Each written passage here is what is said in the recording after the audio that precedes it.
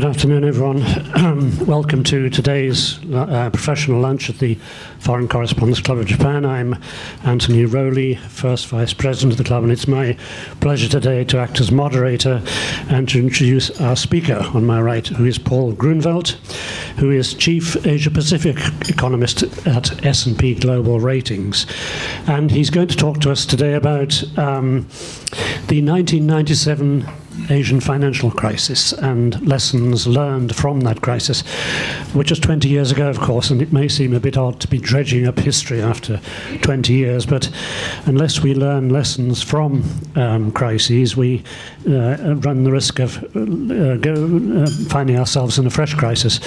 The situation today in Asia, of course, is very different from the 1997 situation, and indeed the region is far better prepared now than it was in those days. It has very large foreign exchange reserves, it has flexible exchange rates, and so it's, you might say, more immune to shocks. But perhaps one thing worth bearing in mind, I know Paul is going to talk about this, is that there has been a huge build-up in recent years of debt, especially corporate debt, in Asia and elsewhere in the world, especially in emerging market economies.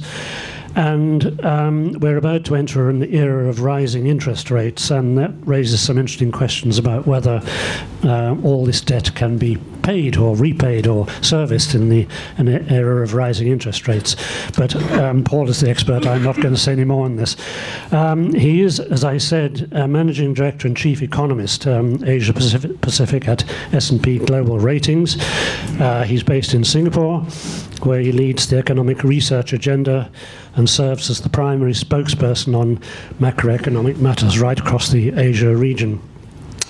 Before joining S&P Global Ratings, Paul spent 5 years at ANZ, Australia and New Zealand Banking Group, as Asia Pacific Chief Economist. He also has had very extensive experience in other institutions. He worked at the International Monetary Fund, the IMF, for nearly 16 years.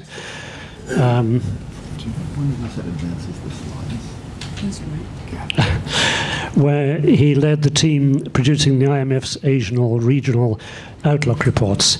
He was also the IMF resident representative to Hong Kong and also to South Korea, the deputy chief of the China division, and the country desk officer for Australia. Paul has a PhD in economics from Columbia University and a bachelor's degree in economics and mathematics from the University of Texas. So you have a fuller bio on your handout, so I'll stop at that point. Let me remind you to switch off your cell phones or put them on man mode, please. And please... Mine too. Yeah, please, if you don't mind. Yes, we don't want you to interrupt yourself. So please join me in welcoming Paul Gruenwald.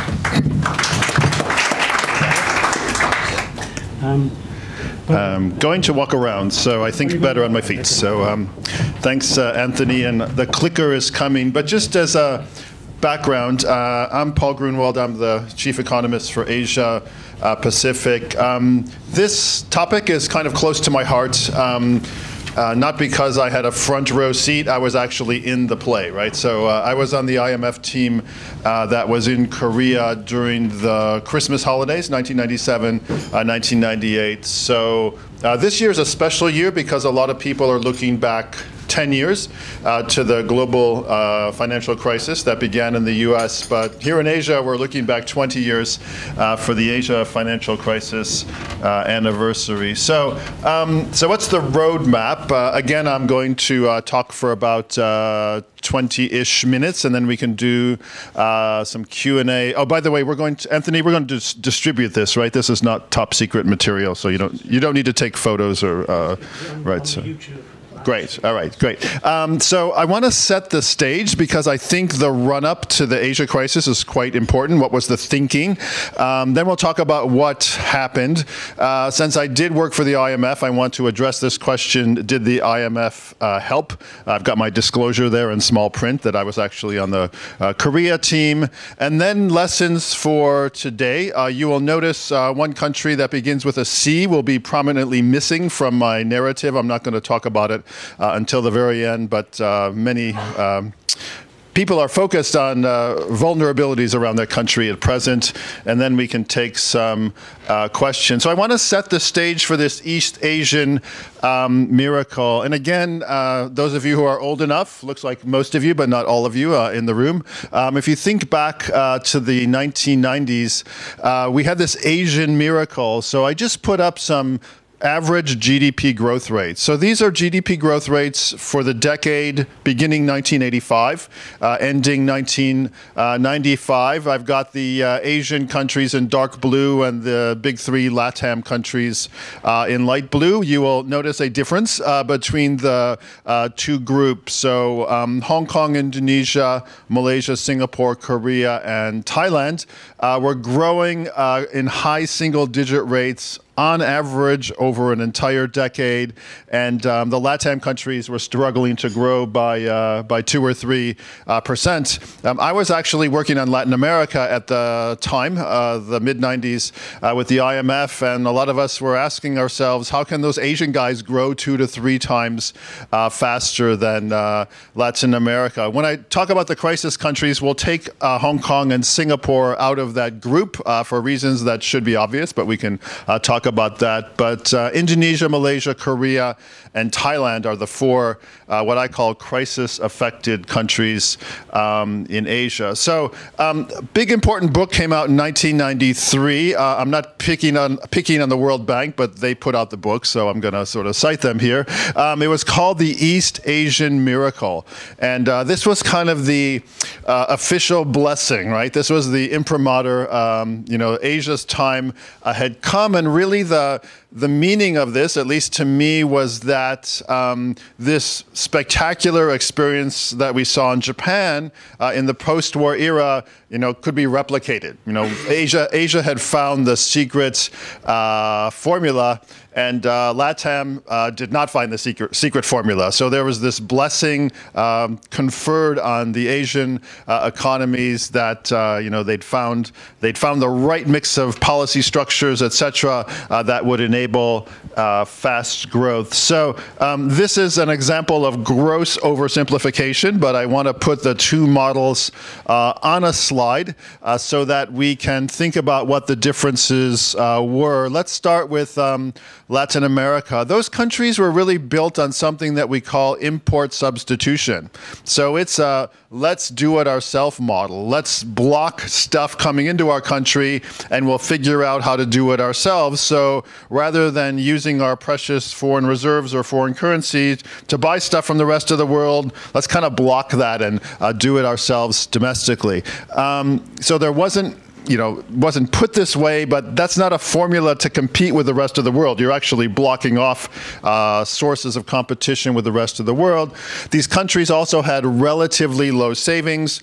You saw the so-called twin deficits, fiscal deficits, current account deficits. So you needed the foreign financing. But I think the global economy was seen as kind of a risky place, right? We wanted to block it off. We wanted to make sure that we didn't have too much competition, and that, in a nutshell, grossly oversimplifying the issue, but that is the LATAM model.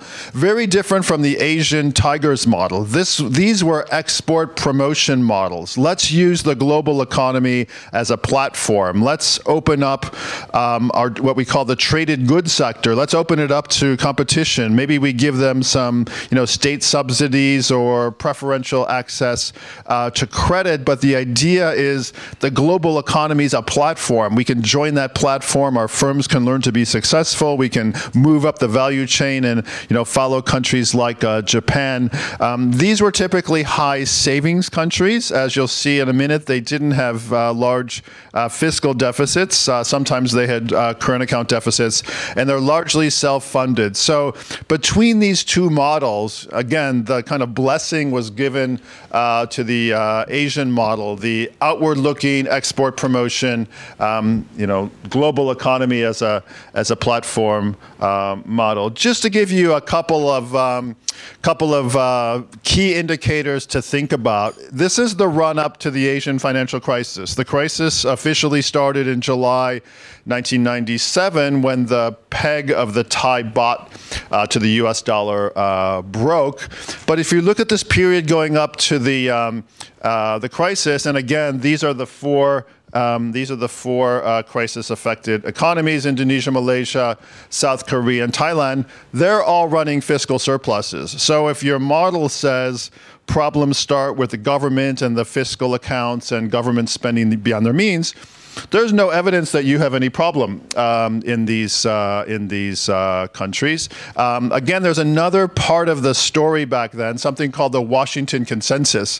That was that markets are good, trade is good, but the private sector knows what it's doing. So if you're looking for problems, you got to look in the public sector. And here, you don't see any real problems in the public sector as long as the fiscal balance. If you look at the current account balance, the picture's a little bit mixed. So we've got South Korea and Indonesia here with very modest current account deficits, less than 2 percentage points of GDP. The story was different here in Malaysia and Thailand. To be fair to the IMF was warning repeatedly, giving warnings to the Thais that said their external position was unsustainable. They needed to rein it in. But again, from the previous slide, this stuff here is being generated by the private sector, and the private sector knows what it's doing, right? So if there's a fiscal surplus and a current account deficit, we don't worry about that so much. So these are the four countries. Oh, I didn't tell you the joke. On the previous slide, the IMF acronym means International Monetary Fund, but internally there's a joke that it means it's mostly fiscal. So if you look at the fiscal accounts, that's where you're going to find the problem. Sorry, I didn't cue up my joke there. Did anybody not believe the story, right? Were there any skeptics out there? Couple of folks who I wanted to identify. Paul Krugman, who's obviously still around, very successful economist, very successful commentator at the New York Times. And another guy who you probably haven't heard of, his name is Alwyn Young. His claim to fame is that we were classmates together at Columbia. We were getting our PhD together. I think he did better than I did. But they were looking at these Asian economies, and they said, well, wait a minute, this Asian model is not really built on productivity growth and moving up the value chain. We're just kind of throwing a lot of investment at the economy. That might sound like the economy with a C that I'm going to talk about later, but it's sort of just capital deepening. We're not really getting any productivity out of this story. We've got these artificially high savings rates. They really come from financial repression more than kind of households and firms optimizing their choices, which is the way we like to think about it in economics.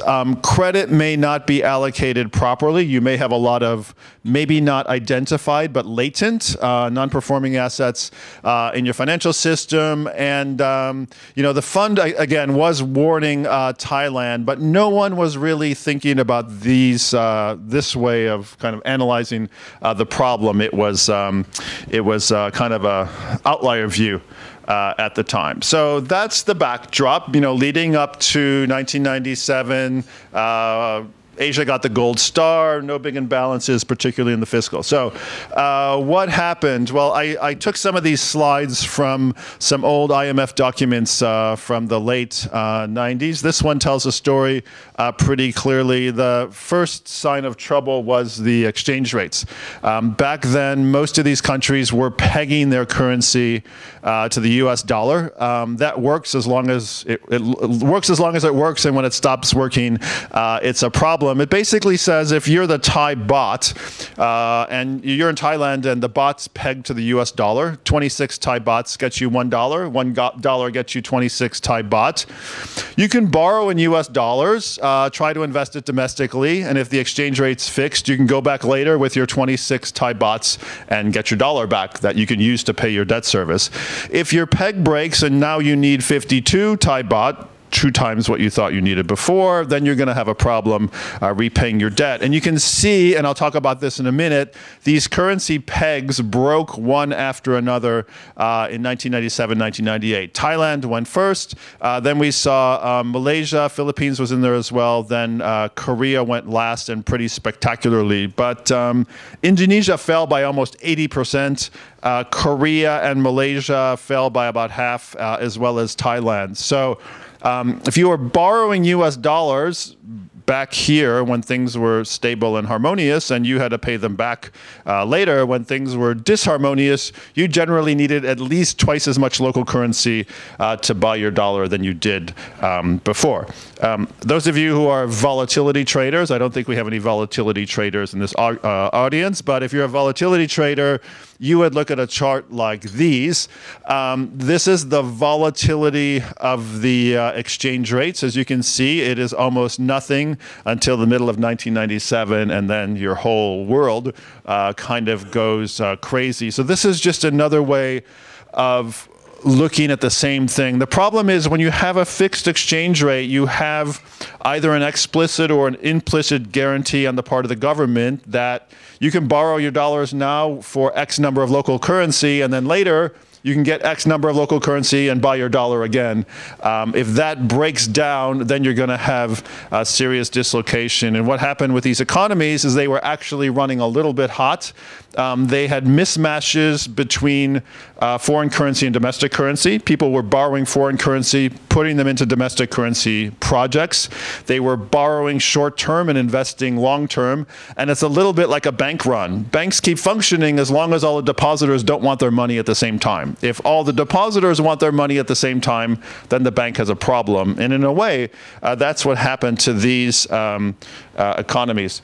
So the narrative, I mean, I think we can all figure out what happens. Your exchange rate breaks, you have a massive shock to confidence, you get defaults, you have bank failures, output starts to drop, employment starts to drop, confidence drops again, and you get this kind of very nasty cycle until everything reaches this kind of new equilibrium. But this caused massive dislocations in these economies. When I landed in Korea in late '97, just looking at people's faces, it looked like they were in shock. They didn't know what hit them. The streets were empty. Everything was just totally dead. So it wasn't a happy scenario. So these imbalances just built up to the point where they were unsustainable, and then it kind of fell apart. So what were the causes? Again, there's tons of literature on this. If you Google this, you'll find variations of all this kind of stuff. I've been harping for the last 10 minutes about fixed exchange rate regimes.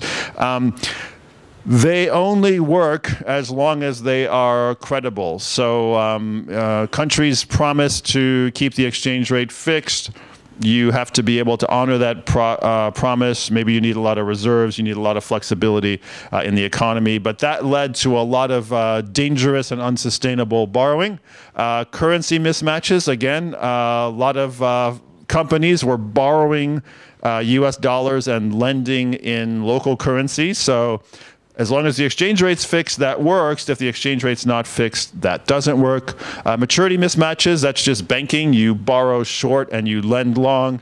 And very poor credit assessment, right? The banks weren't doing a good job at looking at ability to repay. There was a lot of connected lending. There was a lot of what we call quasi-fiscal or quasi-governmental lending. So the quality of the assets was declining as well. And again, when it came time to pay, all of a sudden, you had long-dated, illiquid assets that may not have been worth their par value, and there wasn't enough to cover these short-term runs on reserves.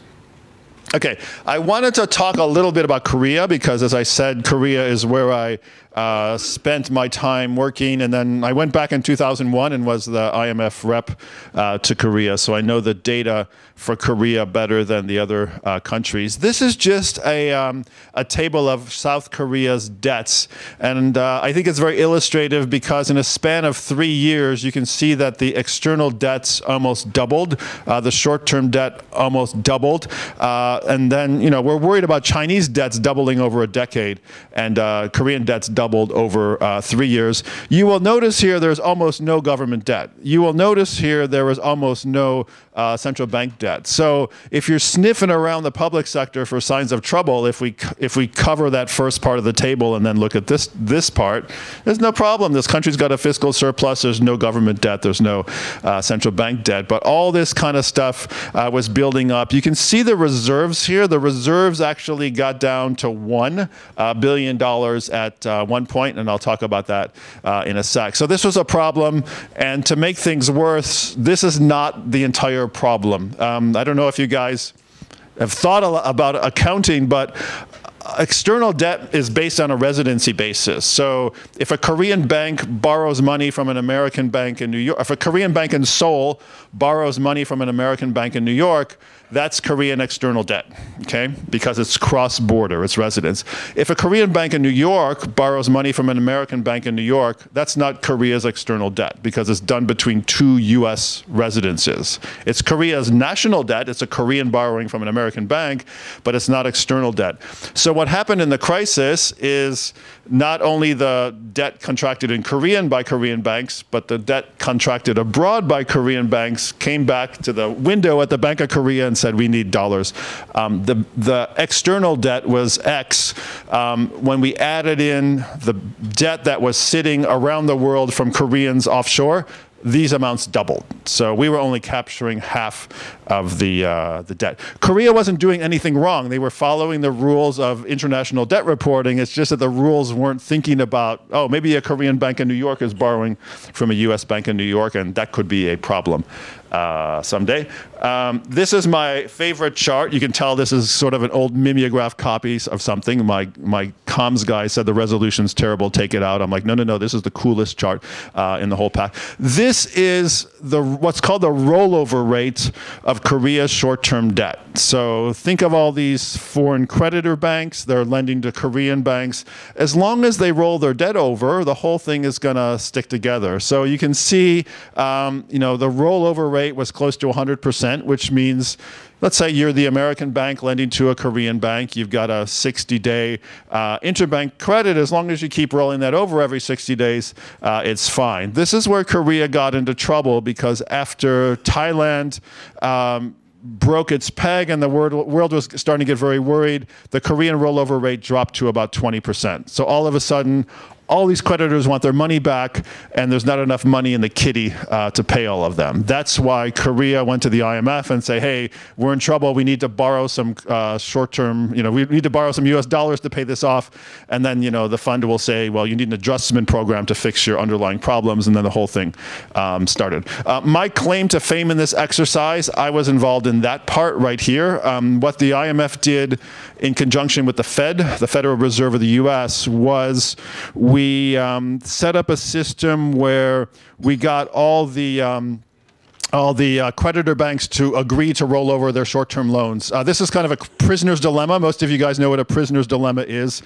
Individually, it's in everyone's incentive to cut their credit lines, take their money, and get out. But there's not enough money to do that. So the collective solution is for everyone to roll over their money, and then you kind of can restructure the debts, and then you can take it out in an orderly way. So what we did in this exercise is we got agreements from all the major countries at the IMF that their banks would roll over the credits to Korea. Those debts would eventually be restructured into short-term loans. Everybody will get paid out in the end. So that was kind of successful application of a prisoner's dilemma thing. It was enforced through the IMF's executive board. So we would report back to the IMF executive board every day and say, you know, the German banks did this, the French banks did this, the Japanese banks did this, the American banks did this. And it was a sort of a policing effort. But anyway, the rollover rate of that debt was brought back up quickly and kind of stabilized. But that's just an example of, this was really nothing to do so much with Korea. It was really confidence shocks coming from the rest of the world, and the foreign creditors just decided to almost overnight pull the plug, and it was actually quite dramatic. So this is just basically what I just told you. We got the foreign creditors to roll over their money. This special survey was sent out by the Bank of Korea. They didn't even know how much foreign debt Korea had. They knew the external debt, again, Korean banks in Seoul borrowing from US banks in New York, but they didn't know all the offshore stuff. So again, there's different ways to measure debt. There are different ways to measure exports and a lot of things, but a residency basis, Korea versus the rest of the world, was not the right way to do it in this particular example. So let me talk about the IMF. I've mentioned them several times, and as I said, I used to work there. There were kind of two views of the fund during this time. View number one was this Western occupying army. These guys came in. We all had, bless you, we all had these kind of funny suitcases back there. We were all wearing dark suits. I'm still wearing dark suits. But you come in and you sort of impose all these conditions on these countries. The other view is the fund's a global financial firefighter. They only show up when a country runs out of reserves, partly because of bad policies, partly because of bad lucks. I think there was a lot of initial criticism of the fund because they, for example, in Korea, they came in and said, you guys have got to tighten the fiscal accounts, even though there was a surplus, and you have to raise interest rates to stabilize the currency. I think because they were coming in with a Latin model rather than a Asian model, I think those countries, the IMF learned very quickly and repositioned its policies very quickly, and in the end, I think history has judged that those adjustment programs actually worked. They worked pretty well. But Asian policy makers have decided that they are never again going to the IMF, which is why you see so many reserves in the region now. They're like, never again are we going to run out of reserves. I'll show you that chart in a minute. The other thing that the Asian crisis did, and I think a lot of people don't talk about this as much, is it started this movement to make the fund more international, right? So it's still a US kind of dominated institution, but there's more representation in senior management of people from emerging markets. We still have a French managing director. The French have a sort of outsized claim, it looks like, on the MD of the fund. But this movement to have more emerging market voices, including from China. There's a China deputy managing director now. Came in part from the Asia crisis. This is my reserve chart. I should have taken this back another 10 years, but basically all these countries ran out of money in 1997, and then there was a concerted effort to rebuild their reserves. So these are reserves, foreign currency reserves as a percentage of GDP. Again, the four crisis countries. Thailand, Malaysia are up 30 to 50%. Korea's 25 or 30. Indonesia's about 10. Korea got hit hard by the global financial crisis in 2008. They lost about a quarter of their reserves and they rebuilt them. So you can tell a story that if they didn't have the war chest, they may have had there's a probability they could have had a repeat of 1997, but the fact that they had built up this massive stock of reserves, is basically a form of self-insurance. So these these countries are all self-insuring so that they're able to weather the storms in the international capital markets. So lessons for today. We saw the run-up to the crisis. We saw what happened. So we should hopefully be learning something. Here's kind of my take, since I've been around for a while now, and I can sort of make a claim to this. Every country is different. This is the idea that history doesn't repeat, but it rhymes. There are some themes that you see in all these crises, but every crisis is different. Problems can start in many places. It was short-term foreign currency borrowing in the Asia crisis. It was securitized mortgage instruments that started the problem in the US and the global financial crisis. It was excessive fiscal spending in the Latin crisis of the 1970s and 80s. So it's not going to be the same thing every time. So we have to be open-minded. And then this thing, this difference between flows and stocks, right? The GDP is a flow. The trade, exports and imports are a flow. the balance sheet, which is the stock of debt, the composition of the debt, the currency composition of the debt, the maturity composition of the debt, those were things that people weren't really following very closely in the mid-90s. So that's another lesson. The data matter. I had this example about residency data. If that doesn't capture the offshore debtors. Capital account data are important too. I've got a funny, interesting anecdote about Argentina. Argentina followed the Washington Consensus in the 1990s. They totally liberalized the capital account.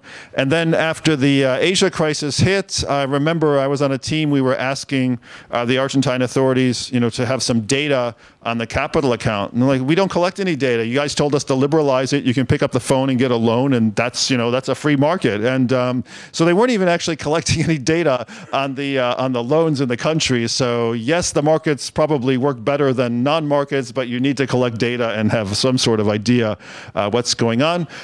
Policies matter.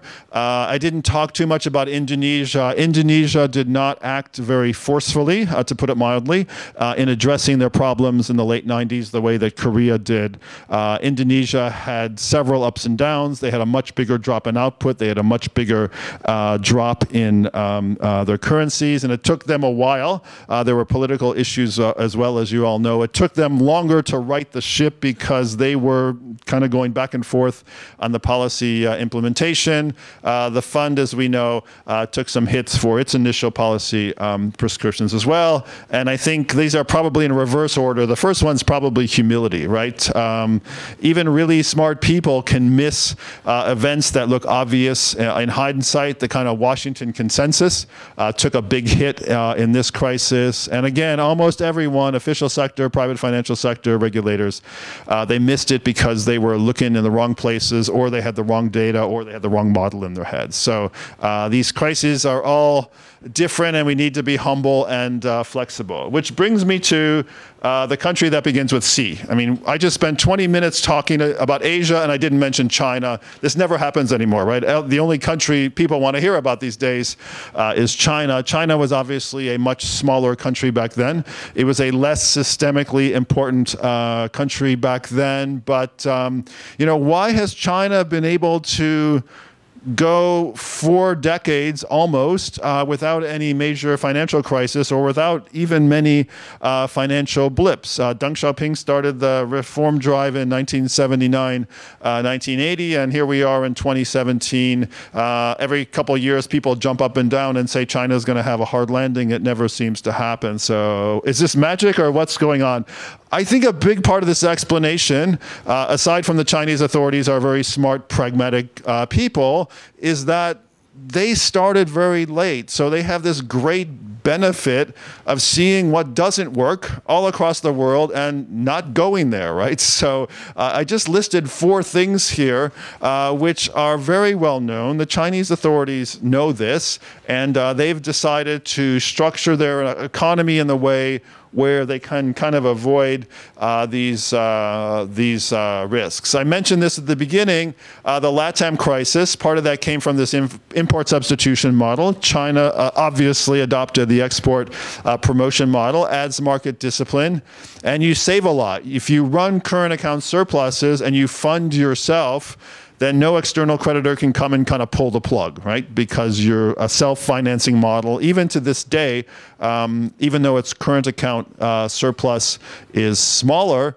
China is still basically a self-funded model. We haven't really talked about Eastern Europe, but remember when the Soviet Union collapsed, the thinking back then was, let's do a big bang, right? Let's just open up the markets, and market discipline will kind of make sure everything happens. And that didn't have a very happy ending, because banks and corporates and households didn't know how to manage foreign currency risk. They didn't know how to manage volatility. All the assets ended up in a small number of hands. These countries all had, or many of them had, various types of currency and banking crisis. So the lesson there for China is to liberalize slowly. You know, the system, you can't turn people from sort of communist to capitalist just by opening up the capital account very quickly.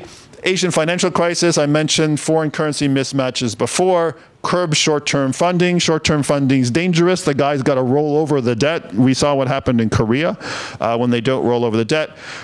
Use capital controls. Capital controls were anathema in the 1990s. No country wanted to use them. You get castigated by the Washington Consensus. Chile was experimenting with some capital controls back then, but people said, they don't really work, or over time people figure out how to get around them. Now it seems to be okay to put in some sort of capital controls, let the sticky money in, the foreign direct investment, but it's okay to steer clear of the short-term stuff, build up lots of reserves, and then global financial crisis. Lots of complicated securitized products that people don't really understand. China actually banned securitized projects or products after the global financial crisis. They're starting to build them out again. Auto loans, for example, are being securitized. But if you know all this stuff and you have good policy levers, you can kind of guide your economy through the minefield. That's not a guarantee that China's never going to have a financial crisis, but I think it's a very persuasive, in my view, explanation why China has been able to avoid the problem. Starting late in the game lets you sit in the back seat and see where most of the problems are going to be. Okay, my final thought, people said, how do you know, can you predict the next financial crisis? This is a well-known quote from Herbert Stein, who's a US economist, and that's the only words of wisdom I can offer you. If something cannot go on forever, it will stop. We don't know when, we don't know how, but so that's why when people ask me about China or any other country, I talk about the trajectory. The trajectory is unsustainable. That means it's eventually going to have to change, or it's going to have to stop. I'm not going to write an airport novel that says the big financial crisis of 2020 and make a big call, because those are a bit silly. But anyway, that's the last slide of my presentation. I am happy to take some questions. Thank you very much.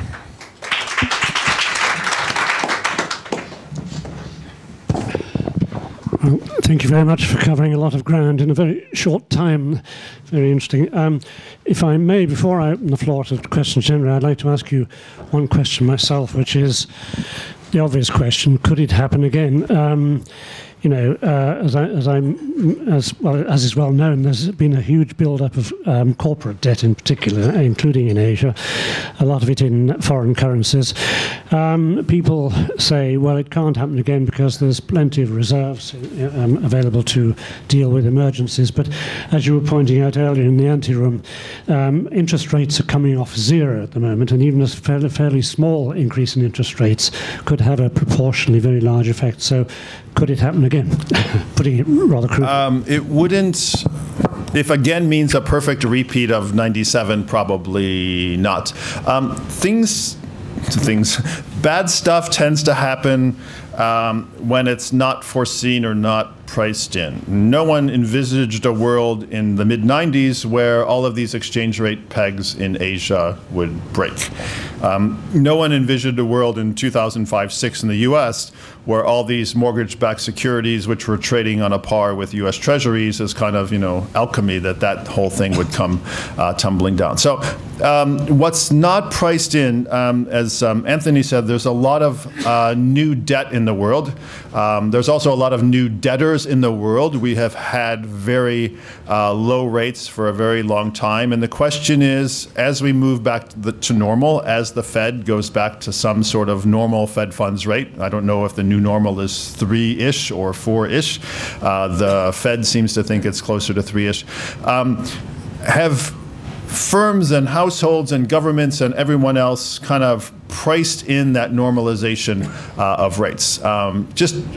Just some simple arithmetic. If interest rates were normal and they went from, let's say, 4% to 5%, your interest bill goes up by a quarter. If interest rates go from 1% to 2%, your interest bill doubles. Same increase in rates, but now that we're so low, we've got a lot more kind of upside to to debt service. But that was a very long and somewhat non-committal answer. For something to happen, it has to be a surprise. People haven't been forecasting the effects of these rate rises correctly. Maybe the Fed gets behind the curve in some scenario. We finally get some wage and price pressure in the US and the Fed has to go faster. The Fed has been going uniformly slower than forecast since the crisis broke out. But something about there's got to be some sort of wedge between where people expect the market and rates to go and where they actually go, and that readjustment from the expectations to the reality is when we get into trouble. Might not be a foreign currencies run to zero type crisis, but that would definitely cause some action. Thank you. Okay, questions from the working press first. Did you? Yes. We have a. Sorry, we should pass that around maybe. Okay. Well, you're here. Oh, it's over there. Okay. Siegfried Nidl, freelancer from Germany. Was not the difference between the financial crisis 2007 and then 97 that the Fed and perhaps also in Japan and Europe, the European banks did inflate the market with money, and in 97 they shorted the market with money. So two very different kind of solutions. But and I think in 97 there was a lot of critics on IMF.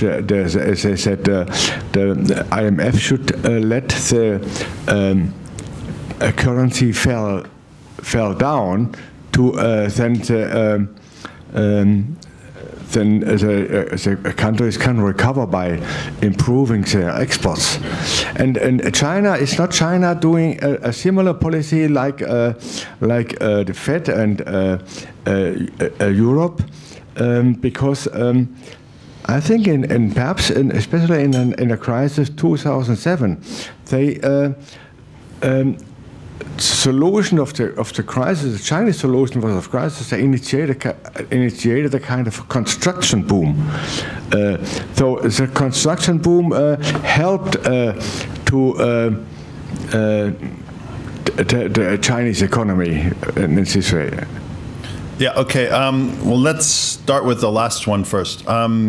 China did not have a crisis in 2007. There was a big shock to global growth because of the mortgage-backed security crisis that started in the U.S. China launched an extremely successful fiscal stimulus plan, right? Wen Jiabao was premier. The plan, if I recall, was 4 trillion Chinese yuan. China was able to keep its growth rate close to its target. I think it was 7.5% back then. The IMF gave them the gold star. You know, China has been the biggest contributor to global growth over the past decade. So that was good fiscal policy. I think the issue with China is before the financial crisis, China's GDP and lending were growing at about the same rate, so the debt ratios were stable. The big fiscal stimulus plan was a jump in the debt level, but China never went back to the path where lending and GDP were growing at the same rate. For the last half decade, China's lending has been growing at about twice the rate of its GDP, which is why its debt numbers are going up. In terms of the exchange rate, the fund, when these countries have a financial crisis, if you let the exchange rate go, you're going to wipe out the corporate sector, because the international part of the corporate sector, they've all borrowed dollars at, let's say, again, 26 Thai baht per US dollar. If the rate falls to 50 or 52, which is actually where it went, then they need twice as much money to repay their foreign debts. All the bank loans go bad. It feeds into the banking sector. The banking sector collapses. They run out of capital, and the government has to come in and recap. So the downside of that, you want to have the market work, and you want firms to repay their debt. But when the exchange rate starts falling that quickly, you have no good choices. You can let the market clear. The countries can become a lot more competitive. but the debt wipes out the corporate sector and the banks. So the solution is to try to keep the exchange rate relatively stable, fix the problem to make sure it hopefully doesn't happen again, and then hopefully you exit. But the crisis, it's easy now, 20 years later, to put up some nice slides and talk about it. But if you're in the middle of it, you have some very bad choices, and you don't know all this stuff that we know 20 years later. So all you know is the economy's in free fall, they're out of reserves, banks are failing, firms are failing, and a lot of people are nervous, upset, and scared. And you have to try to figure out how to solve the problem. And there are no good solutions. So a lot of these are compromises, and sometimes you know what's going on, and sometimes you really don't have the data to make a call. Yes, sir, in the back. Sorry.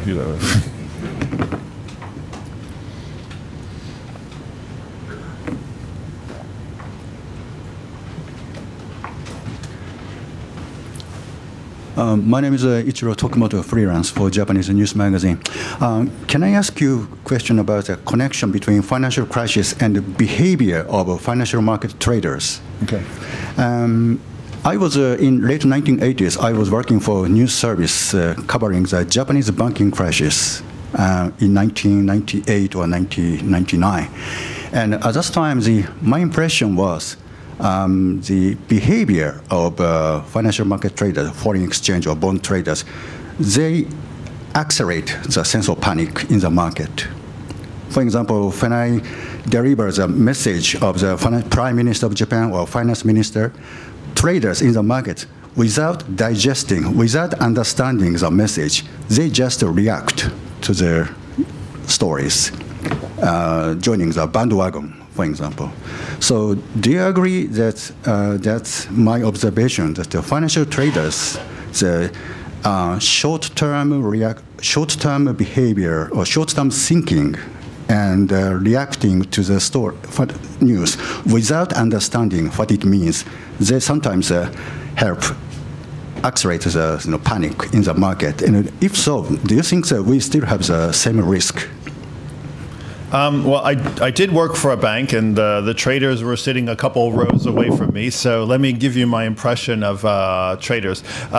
First of all, that market moves very, very quickly, right? So the whole thing about markets is markets are built on expectations. So everyone has a narrative. Let's say the Fed is going to go very gradually over the next couple of years. When the market gets new information, let's say the Fed is going to move a lot faster and we have to reprice the US yield curve, you have to move. You may not understand all the second, third, fourth order effects of a faster Fed rate hike pace, but you've got to move, because if you don't move and the rest of the street moves ahead of you, you're going to lose a lot of money and lose your job. So they're not supposed to be deep thinkers, right? They do kind of move in herds. I don't know if you know, John Maynard Keynes has a famous example, which he calls the beauty contest example.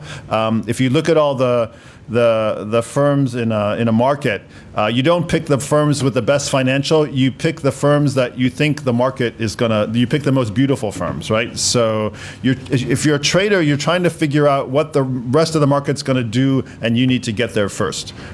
What the rest of the market's gonna do may not be rational, may not be fundamentally driven, but if you don't get there ahead of them, you're going to lose a lot of money and lose your job. So this is, I think, a cautionary tale of why you don't want a lot of short-term, very sensitive things on your portfolio, because the market, the market moves very, very quickly.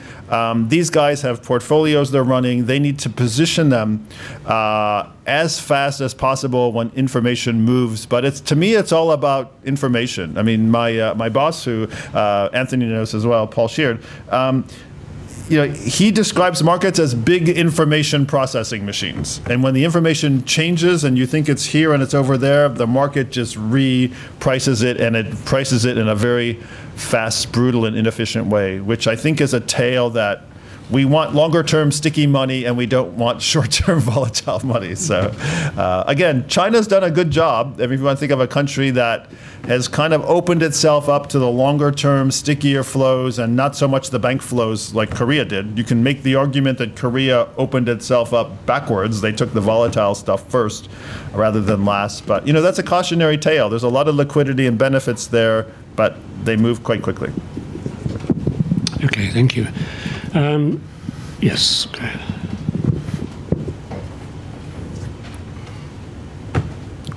Can you identify yourself, please? Sure.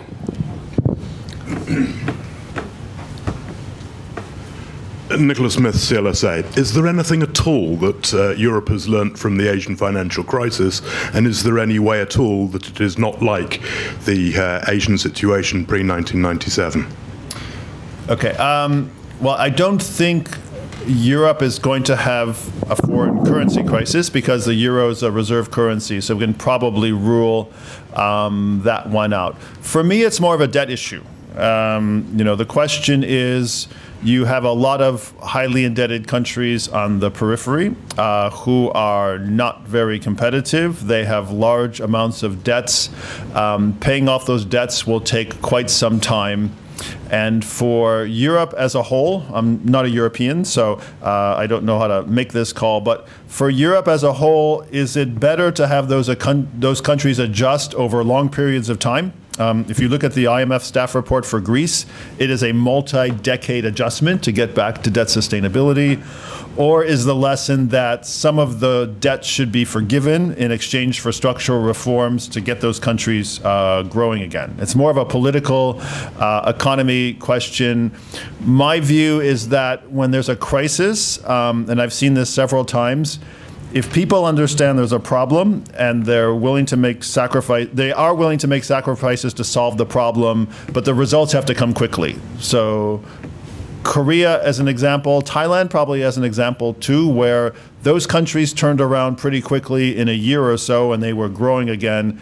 Asking a population to, you know, adjust over decades with gains that are way out in the future, I'm not sure that's a sustainable political economy model. I mean, people are going to make sacrifices if they can see gains that are tangible. Okay. Perhaps if this, yeah, question over here, Dozan, please. Hello, my name is Yasuhiro Fujiki from Shinsei Bank. I'm a user of SP service to the bank. And my question is about the contingent liability that owed by the government of Asian countries. When we look at the balance sheet of Asian countries, it seems okay, mostly the investment grade. However, for example, in Malaysia, one MDB issue shows that potential contingent liability exists, such as the government guarantees and also quasi-government project. So how do you see, how should we look at such contingent liability beared by Asian countries when you look at sovereign risk? Yeah.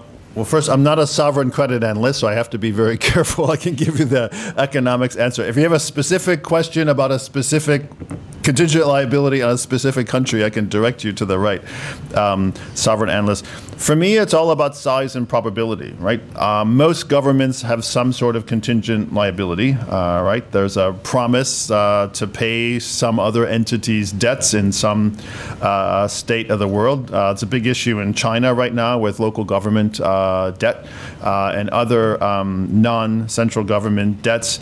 I guess when you look at it, you decide how big those are and what's the probability that they come onto the on the balance sheet, right? This happened in the U.S. as well with these SIVs, right? The structured investment vehicles that were off the balance sheet until the money dried up, and then they came back on to the balance sheet. So I think the way to think about those is, you know, how big is it and how likely is it to become an actual government liability? They can be large, right? If you read the IMF staff report on China, the fiscal deficit measured narrowly is 3% of GDP, and when you add on the contingent liabilities, I think it's 11% of GDP. So there can be quite a lot of stuff. But I don't want to stray into the sovereign territory too much. So if you have a specific question, I can 1MDB, I can direct that to the right guys. Yeah.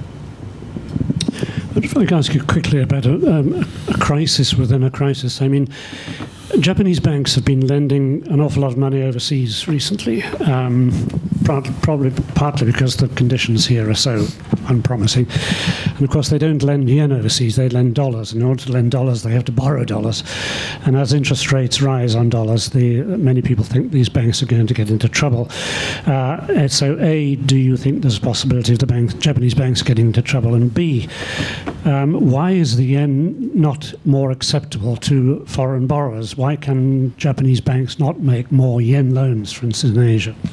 Yeah, well, let me take those in reverse order. There's this view written by actually a former boss of mine. There's a book called The Dollar Trap, written by Ishwar Prasad. He's Professor Cornell. He's actually my former boss at the fund. But he poses the question, I think, Anthony, a different way of asking your question about the U.S. crisis, the global financial crisis, is the global financial crisis erupts in 2008. It was triggered by the mortgage market in the U.S. And what happened? The U.S. dollar strengthened because the world got nervous.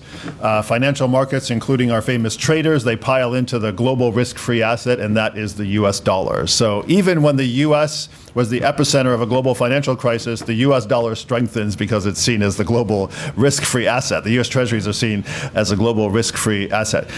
We do see a little bit of this with the yen when markets get nervous and we have these so-called risk-off episodes where investors are lightening their risk load and they go into more safe assets. The yen typically strengthens in those episodes. So the yen definitely has characteristics of a reserve currency. It's also in the special drawing rights of the IMF. It's one of the four, I guess 5 now currencies that the yuan is in there. But for some reason, and I think this is your point, the yen isn't seen as sort of a contractual currency. So when you see two entities making a financial contract in Asia, it's either done in the local currency or in the US dollar.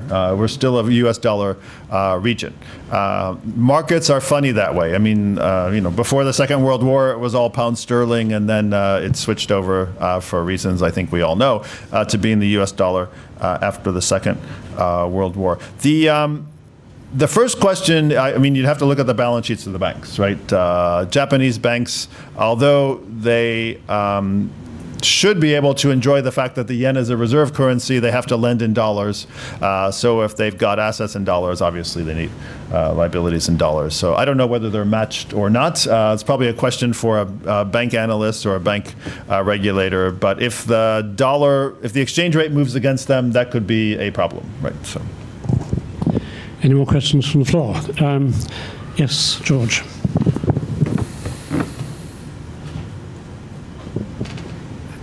My name is Baumgartner. I'm working for Swiss television. What about Japan, about the Japanese debt, about the so-called Abenomics, lack of structural reforms? How do you explain that Japan never came back from its own financial crisis 30 years ago? Okay. Let me sort of start with I'll start with a kind of a joke and then a sort of a fact that I think is overlooked. First, there's a famous economist whose name is Simon Kuznets. He did national accounts in the 1930s. He did development economics in the 1940s. He has a famous expression that there are 4 types of economies in the world. There are developing economies, developed economies, Argentina, and Japan. So these are the 4 types of, and the reason he said that is if you look at all the major economies in the world, Japan is the only one that has a large fiscal deficit and a large external surplus. You don't see any other country in the world. Usually the deficits, as I was showing, or the surpluses go together. So while Japan has a lot of domestic debt, you can argue about the quality of that debt. The external war chest, if we can use that term, is absolutely enormous. So even in a so-called bad scenario, Japan can gradually sell down the family jewels and keep that going for a long time without going into foreign creditors. The other thing that I think gets overlooked on Japan is the fact that if you start talking about real variables versus nominal variables, Japan looks a lot better. So I'm remembering this chart in the Economist magazine, ranks the OECD countries in terms of real GDP growth, and Japan's at the bottom. Slowest growth in the OECD. Next to that, they have the per capita real GDP growth, and Japan is second.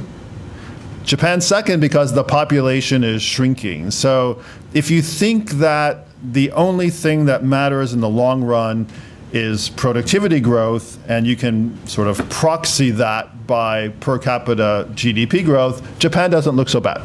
So Japan doesn't have a real problem, Japan has a nominal problem. And we economists don't think well in nominal terms, but basically the combination of a large stock of debt and zero or negative nominal GDP growth is like the kiss of death, because the nominal debt stock has to be paid. If GDP is falling in nominal terms and incomes are falling in nominal terms, the real debt burden goes up. So Japan's challenge, and Mr. Abe gets this, Mr. Kuroda gets this, is to generate some nominal GDP growth. Japan doesn't have a real GDP growth problem. It has a nominal GDP growth problem. Hence, the medium-term target of getting nominal GDP growth to 3%. In most countries, that would be seen as almost a joke, but in Japan, this is proving to be a really tough slog, getting nominal GDP growth to 3%, which roughly breaks out 2% inflation and 1% real growth. We think that Mr. Abe and Mr. Kuroda are on the right track. I've read a lot of Mr. Kuroda's speeches. I've actually seen him speak. I buy the argument that Japan now has deflation behind it. Japan hasn't seen deflation in several years.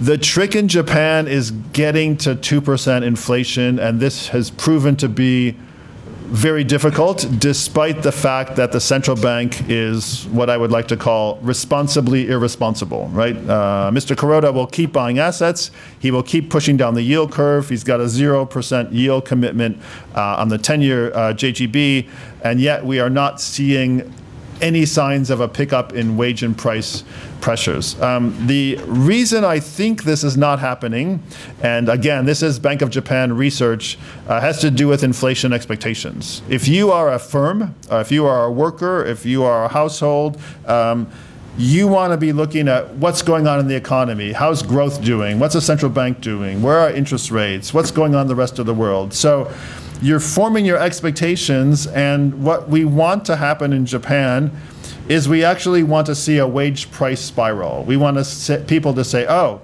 the labor market looks tight, GDP growth looks pretty good, maybe we should pay more wages to attract workers, maybe that spills over to income, maybe we get a little bit of inflation. Where am I going with this? There's a Bank of Japan study that shows Japanese households have the most backward-looking inflation expectations in the world, okay? If you're the central bank, you want people to look forward. You want people to look at growth. You want people to look at trade. You want people to look at productivity. You want people to look at central bank policy. What am I doing with my instruments to monetary conditions to try to get my inflation target? This Bank of Japan study looked at the US, looked at Europe, looked at the UK, and looked at Japan, and by far, Japanese households and firms are the most backward-looking people in the world. So they're looking in the rear-view mirror what's been happening for the last 20 years rather than paying attention to the policy pronouncements of the central bank. And if they do that, it's very, very hard to get inflation expectations up. Okay? If the labor market continues to be tight, if growth continues to be strong by Japanese standards, I'm sure you've seen lots of expert panels on Japan. I don't consider myself to be an expert on Japan. These panels always say all the ingredients are in place to get some wage pressure, and we've been hearing that for the last year or two. Japan's looking better than it has in the macro for quite some time, but we need to start seeing wage and price pressures. So success is going to be measured, in my view, whether we can get some wage pressure, we can get some inflation pressure, and then we can get nominal growth up to 3. Nominal growth up to 3 is success for Japan. BOJ has partial victory. We've exited deflation, but it is proving to be extremely difficult to get inflation from 0-ish to 2-ish. If you told an economist that 20 years ago, they would laugh at you. They said, what do you mean? Any central bank can create inflation. You just push interest rates down to 0 and you buy every asset you can in the economy. And that's only had incremental progress in Japan so far. We are up against time, actually. Can you take just one more question? Yep. Yes, okay. Over there. If you promise a short question, I'll promise a short answer. How's that?